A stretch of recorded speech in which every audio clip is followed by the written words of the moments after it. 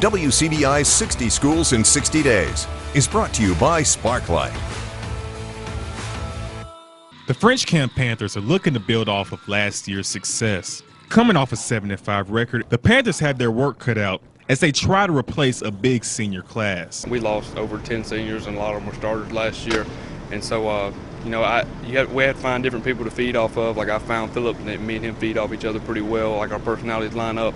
So you just have to find your underclassmen, and you have to be someone that they can follow and someone they can relate to instead of you getting to follow or relate to somebody. We're just trying to grind out, learning the playbook, and encouraging new people that's like ninth graders to step up, and they encourage the older kids and encourage them that they can step up too. The Panthers look to fill a void left by a backfield that featured quarterback Holman Edwards and running back Zach Gilmer. Most of our players last year were skill guys, so hoping to refill them. We got some pretty good running back quarterback duos coming up. Our backfield were all seniors last year. Me and Phillip are going to step in part-time in the running back position. C.J. Johnson looks like he's going to be able to step up as the underclassman and lead the team. And we're pretty excited about that. We're trying to get C.J. Johnson to step up and making good throws, which he have been doing.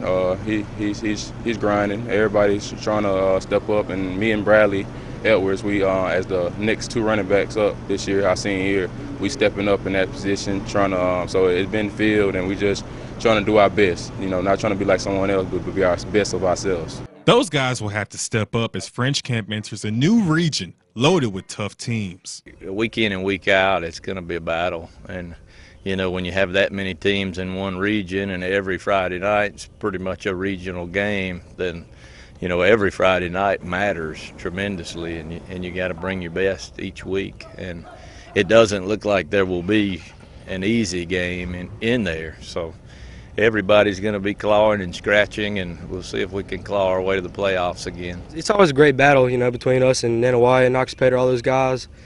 It's usually a close game until the fourth quarter, so it's all about who comes play and makes big plays, Overall, I'd say we're definitely excited with the new schedule. Just something to mix it up. Reporting in French Camp, Chris Bolton, WCBI Sports. 60 Schools in 60 Days with French Camp Academy was brought to you by Bank of Kilmichael and WFCA.